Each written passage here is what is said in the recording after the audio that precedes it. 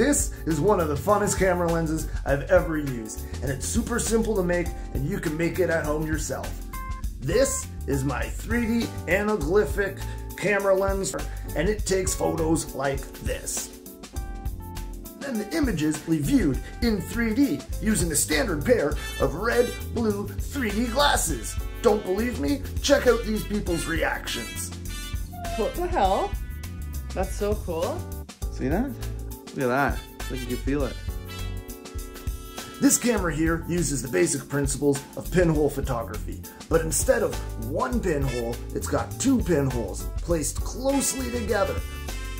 When a red filter is placed over one of the holes and a blue filter over the other one of the holes, it gives us that anaglyphic effect.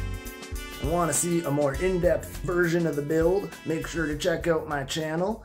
Actually works. Actually works.